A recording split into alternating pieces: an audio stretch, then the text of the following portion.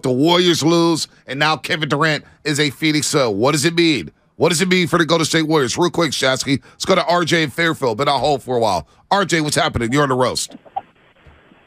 All right, what's up, guys? Good morning. Man, I'm about to bring the smoke this morning. So, hey, the KD move, hey, that's a move where you got to win the West, man. You better be in the chip for that. So I got Phoenix and Boston in the championship. But as far as the Kyrie move, I think y'all better be fighting the Phoenix Suns in the West for that. You know, Kyrie, Luka. When you have those types of players, man, you got to be at least at the Western championship for that. But I want to bring the smoke real quick.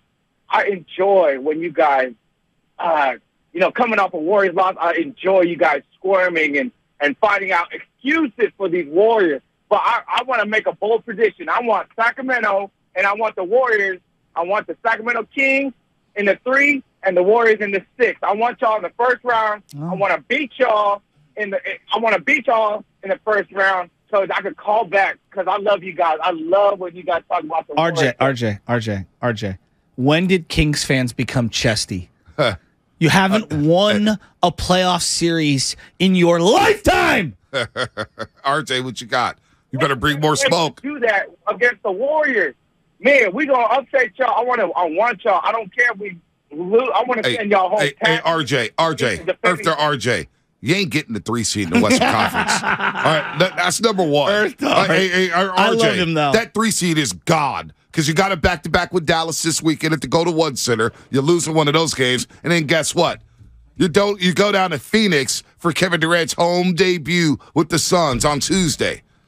So you're going to go 1-2 over the next 3 games, Sacramento. I do love his confidence, though. Oh, the confidence is through the roof. I love it. Sac fans being confident. Well, I love that. Well, it's great because you know what, like a mushroom. You know, they've been dormant for 20 years, and now all of a sudden they're sprouting out after a nice rain. So good for them.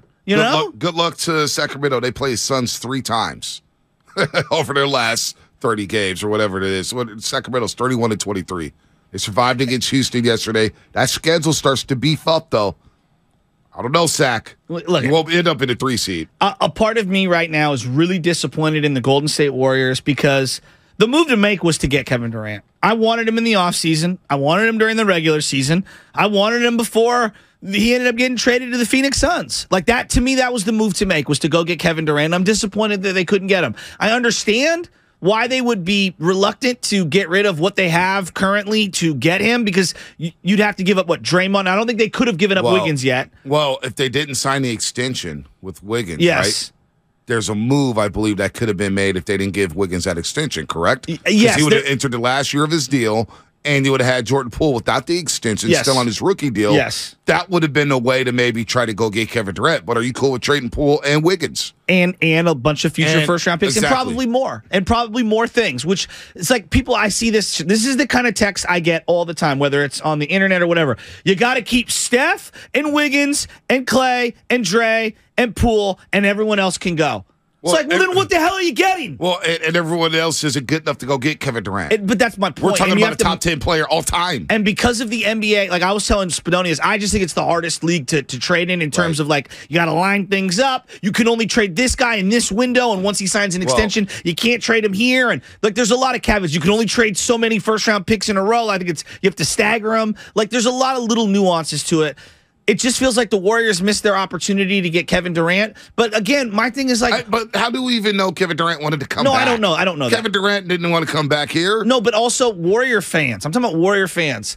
They want it both ways. Some they want everyone... Some Warrior fans. Some not Warrior. all. You're right. Not You're all. right. I shouldn't Let's not scapegoat. You're right. Yeah. But I feel like the over-prevailing thought is, we got to keep Clay and Dre and Steph because they have to be Warrior lifers. But all these other guys that I don't have emotional attachment, they can go and we can get a superstar. But that's not how you consummate a trade in the NBA. You have to line up the salaries. So if you're not willing to move off of those people, you kind of got to just play this thing out. No doubt. Shout out to Big John. Got my coffee this morning at Starbucks, man. He picked up the tab. Although a couple of them are online orders. Shasky comes in late with an order, so I stood in line. Shout out to Big John out there. Thank you. Big Thank John, you, Big John. Is he really small? Nah, or is he like Little John who's really big? No, that's Big John. Oh, he's big? John. Yeah, he's Big John. Big John for a reason. Oh, he's big. Nothing small about Big John. Big boy. Truck driver. Truck driver. Well, I think he does. Is he a garbage driver? Big John, what do you do? Texas. What do you do, Big John? He sounds like a real man. He said, no, he goes in the warehouse and he puts us on. Everybody's listening to us and they think we're a bunch of wackadoodles. So. Well, we are. But hopefully you smile and laugh and scream and, I evoke emotion. I met Denny Kerr's wife last night. I believe her name was Erica. I look at his Instagram. I hope I didn't blow today, but she was like, yeah, you guys are always yelling at each other in the morning. I was like, we actually haven't yelled at each other in a long time. Just yesterday about Jimmy Garoppolo. And boy, you want to get into what Deebo Samuel said? You know what? Nothing is worse than these couples who say they never argue. You're a liar. That means you're like one step away from. You saw White Lotus season 2. Yeah, no, I've only saw half of what first episode. Okay, well then I won't give it away. But yeah. Same thing. Like these people, me and my significant other, husband, wife, whatever, we never yell at each other. Pfft, get out of here. Yeah, it's a fake relationship. Thank you, Bonte. 650. Thank you, Big John, working with the Daily City. Spadoni he knows what's up. Yeah, like a married man. He gave the yep. He knows what's up. 650 Xfinity Mobile Text Line. Daly City Water Department. That's Big John. Oh, yeah. Shout him out. DC Water Department. Yeah. I know plenty of people that work in the DC Water Department. Shout out Brian Timbo. There you go. What should the Warriors do? Ronnie, we'll get to you on the other side. 888-957-9570. Kevin Durant goes to the Phoenix Suns. Kyrie's in Dallas. D'Angelo Russell. Malik Beasley. Jared Vanderbilt going to the L.A. Lakers. What moves are out there for the Golden State Warriors? Jakob Poeltl, everybody's favorite big man.